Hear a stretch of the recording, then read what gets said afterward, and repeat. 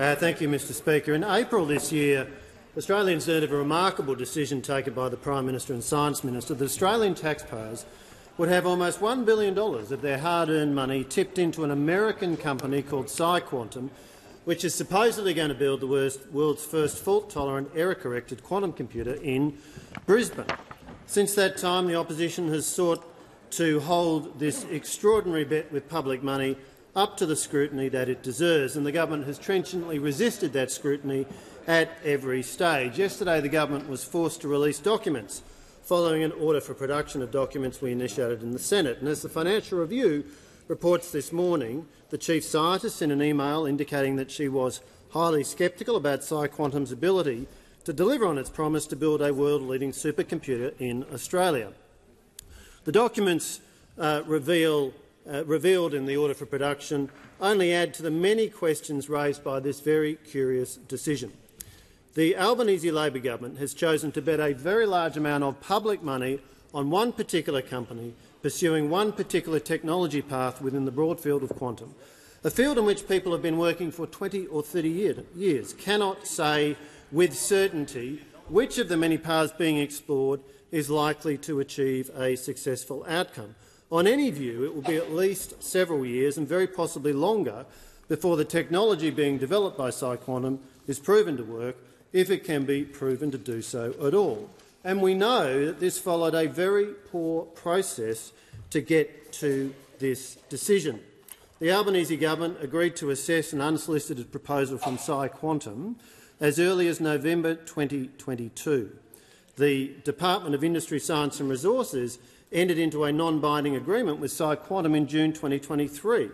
And yet the government points to an expression of interest process which commenced only in August of 2023, an expression of interest process in which companies were invited to participate with one email only, no follow-up telephone calls, no second email, and those who were invited to participate were told they could not speak with Australian government officials. This was after, for more than 8 months, PsiQuantum had been speaking with Australian government officials up to and including the minister, who had visited their premises in California, who had met with them directly. We now know the terms of the expression of interest, because that is amongst what was revealed, which essentially asked respondents to match the promise made by PsiQuantum of building a fault-tolerant, error-corrected quantum computer by 2030. Many in the sector are extremely sceptical that this can be done, but scepticism is not welcome in Minister Husick's regime. We know that Minister Husick has a particular interest in venture capital firm Blackbird. In October 2022, he appointed Claire Birch of Blackbird to the National Quantum Advisory Committee. In December 2022, he appointed Kate Glazebrook of Blackbird to the Industry, Innovation and Science Australia Board. In May 2023, he launched the National Quantum Strategy with Nomad Atomics, a Blackbird-funded company. On 30 April this year, he announced the almost $1 billion in funding for PsiQuantum, a Blackbird-funded company. And Blackbird and the many other investors in this company, of course, greatly benefited. Now, it is on the record that there is a close friendship between the minister's senior advisor, Ellen Broad, and Blackbird's Kate Glazebrook.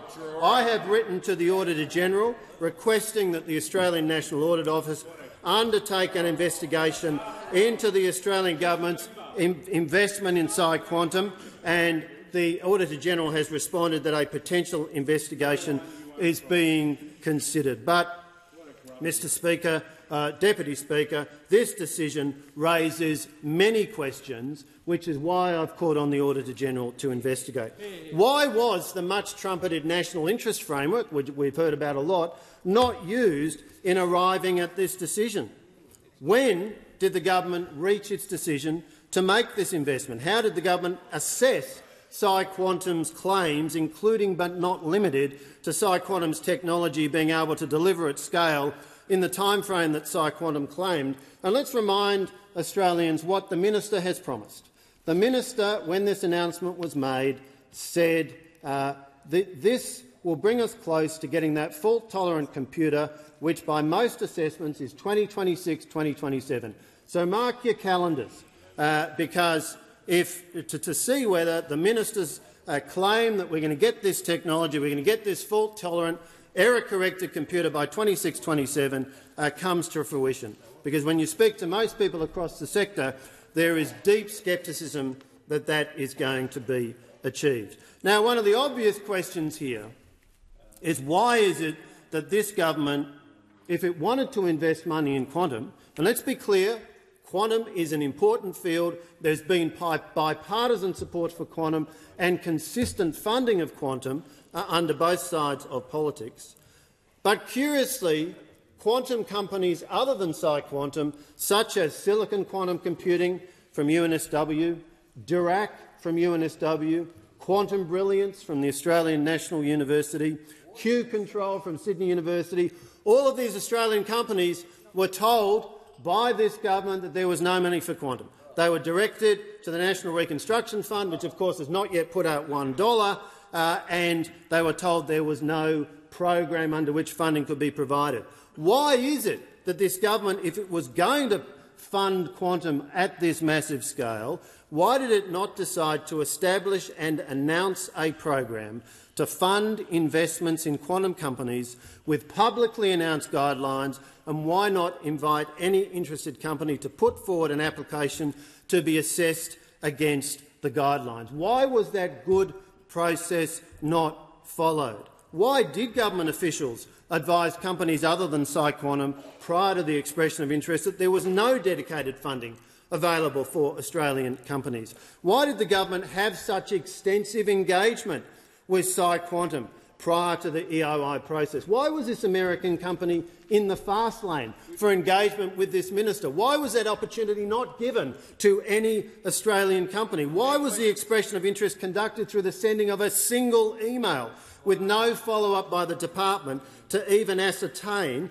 whether the recipients of the email had seen it and opened it? Why were the companies which participated in the expression of interest process not given the same opportunities as PsiQuantum for direct engagement for discussion with Australian government officials and representatives up to and including the Minister for Industry and Science? Why were the companies which participated in the expression of interest process specifically directed as a term of participating that they could not directly approach nor speak with Australian government officials?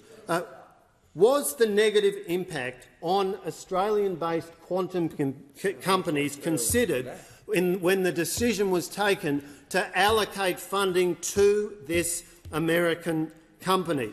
It is clear that the message that the Australian government is sending to international investors is that, having assessed a range of companies, it's chosen not to invest in Australian-based companies. And that is a very curious decision to be taking, which is making it more difficult for Australian companies to go to the private markets and secure funding.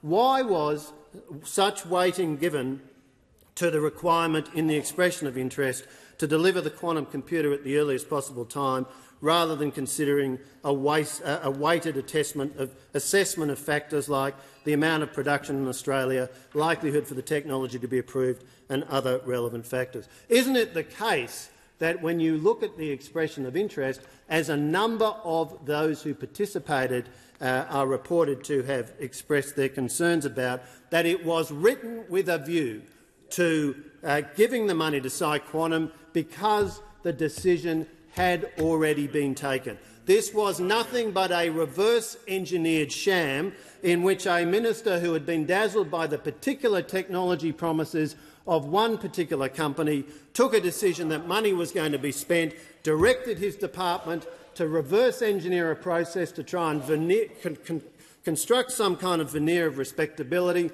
A Deputy Secretary who advised against this subsequently left the department after being on gardening leave for a considerable period of time. Export Finance Australia was directed to commence work on providing the funding even before the expression of interest had concluded. This was nothing but a sham, and as a consequence, Australian taxpayers have got almost $1 billion of their money put at risk in what is a remarkably speculative venture.